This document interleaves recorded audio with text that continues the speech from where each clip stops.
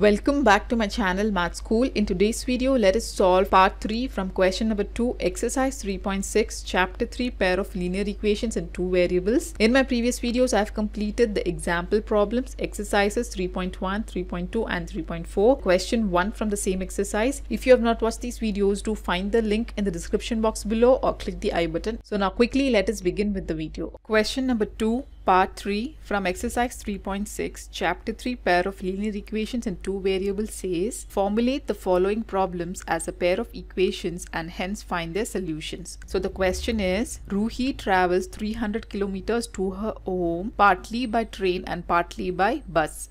She takes 4 hours if she travels 60 kilometers by train and the remaining by bus. If she travels 100 kilometers by train and remaining by bus, she takes 10 minutes longer. Find the speed of the train and bus separate. Again, this question is based on speed, time and distance, where we have a Ruhi who travels 300 kilometers to her home partly by train and partly by bus, who is at point A, and she travels to point B, that is her home, and the distance from her to her home is 300 kilometers. So she covers this distance partly by bus and partly by train. So she first takes train to cover some kilometer and then she again takes a bus to cover the remaining distance. Okay, and they have given us two conditions, that is, if she travels 60 kilometers by train and remaining by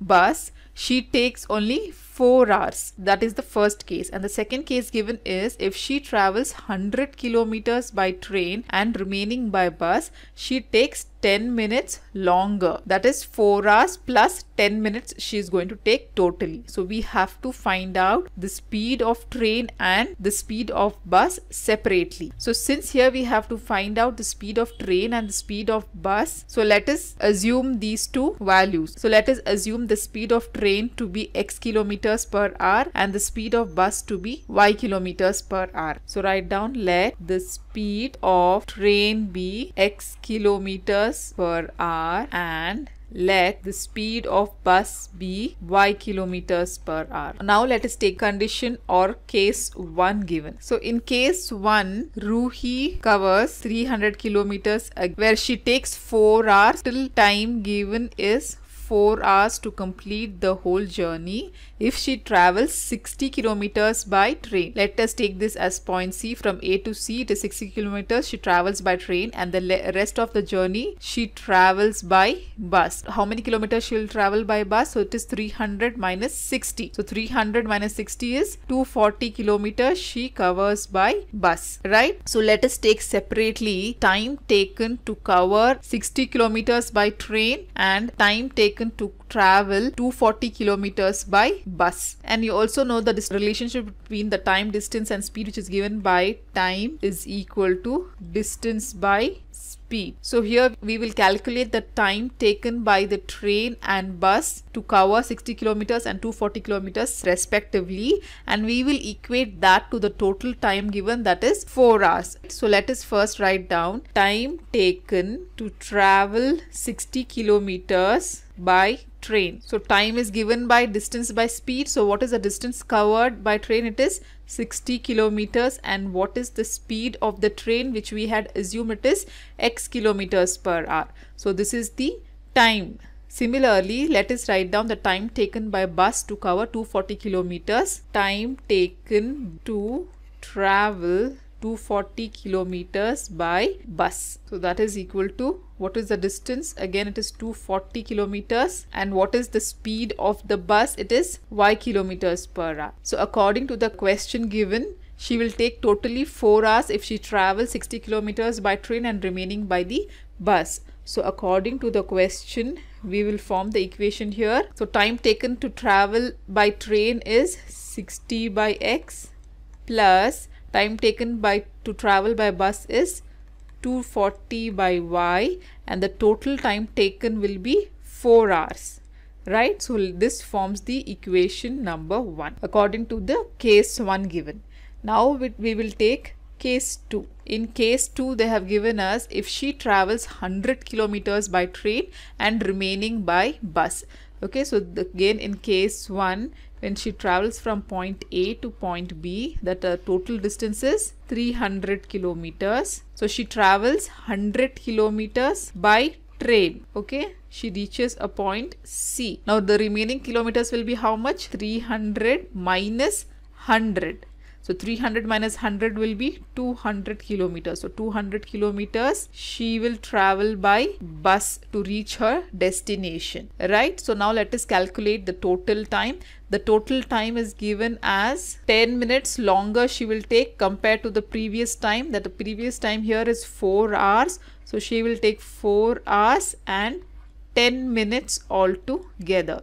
So since we are taking the speed in kilometers per hour, we have to convert this minutes also in hours.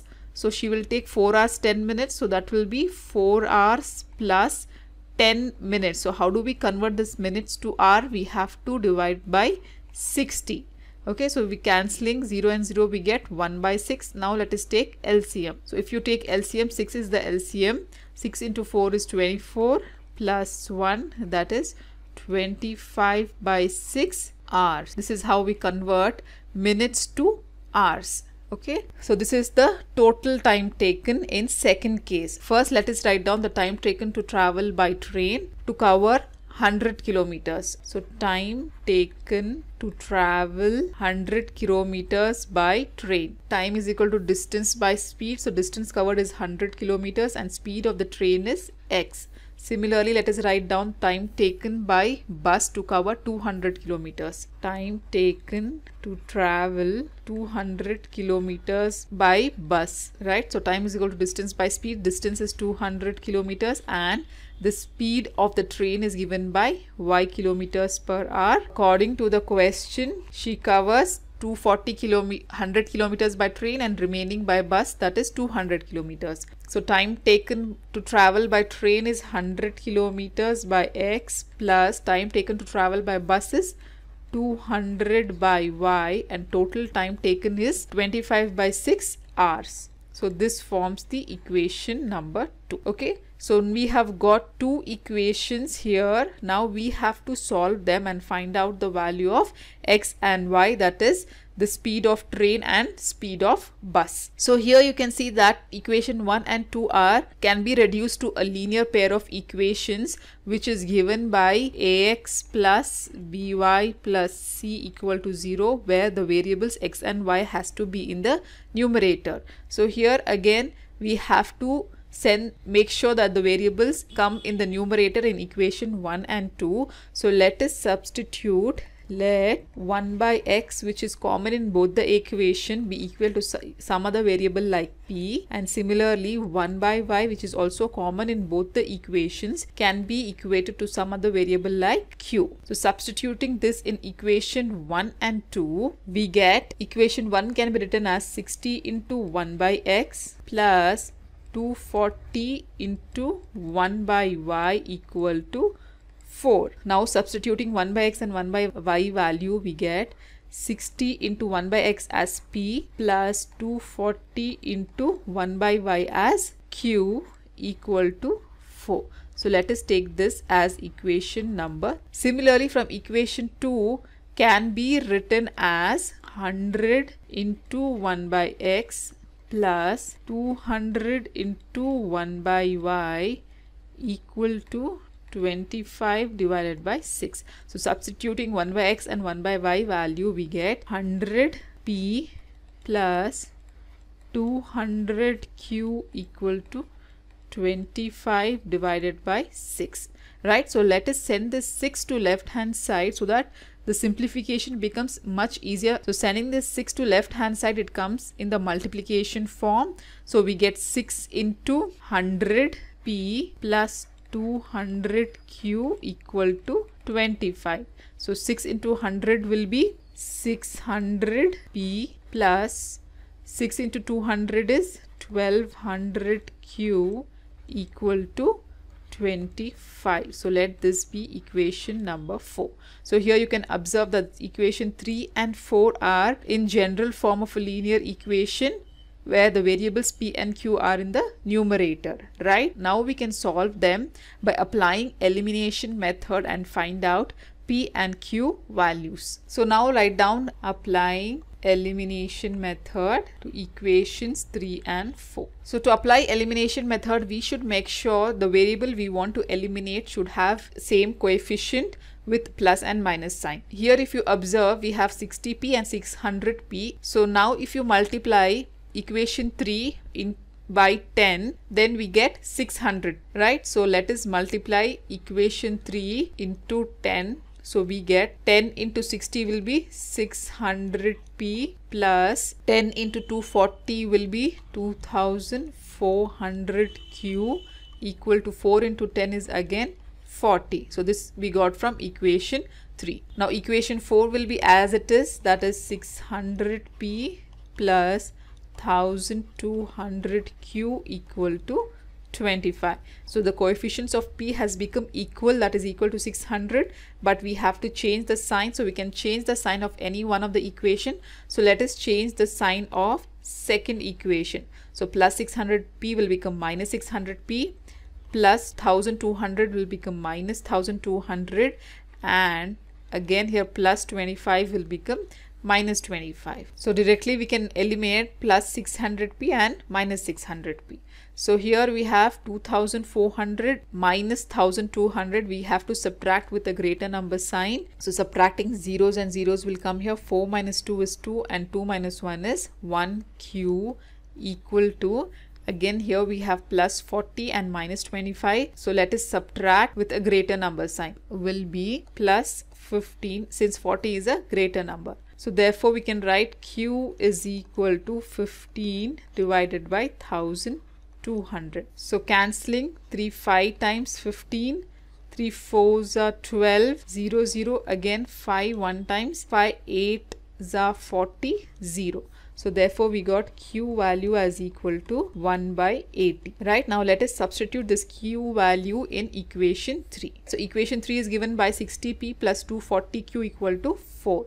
So substitute q equal to 180 in equation 3. So 60p plus 240 into q is 1 by 80 equal to 4. So cancelling here 0 and 0, and 2 4 times, 2 1 times, 2 2 times, again 4 1 times, 4 3 times. So here we got 3. So sending this 3 to right hand side, we get 60p equal to 4 minus 3, or 60p is equal to 4 minus 3 is 1, or we can write p as equal to 1 by 60. So initially we had also assumed the q and p value as p as equal to 1 by x and q as equal to 1 by y. So let us equate these two values, taken q as equal to 1 by y, and here we got q as equal to 1 by 80. So equating both the right hand sides, we get 1 by y is equal to 1 by 80. So cross multiplying, y into 1 is y equal to 80 into 1 is 80. So we got y as equal to 80.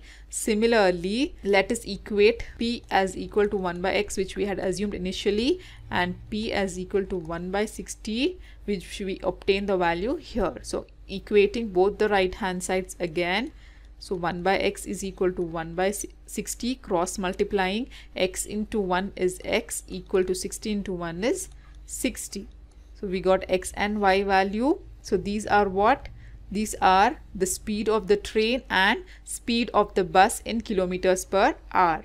So therefore we can write speed of train is 80 kilometers per hour and speed of bus is 60 kilometers per hour. So this problem is very much important. All the three parts of question number 2 are very much important from examination point of view. So these are quite lengthy but easy problems if you practice. If you have any further doubts, do comment me below in the comment section. So with this, we complete chapter 3, pair of linear equations in 2 variables. In the next video, I'll be starting with the new chapter. So till then, do like my video, subscribe to my channel, and don't forget to hit the bell button below to get the latest updates of my videos, as I'll be completing the whole syllabus for class 10th SLC NCERT math. And also do watch the related videos of chapter 3, pair of linear equations shown on the screen. Thank you.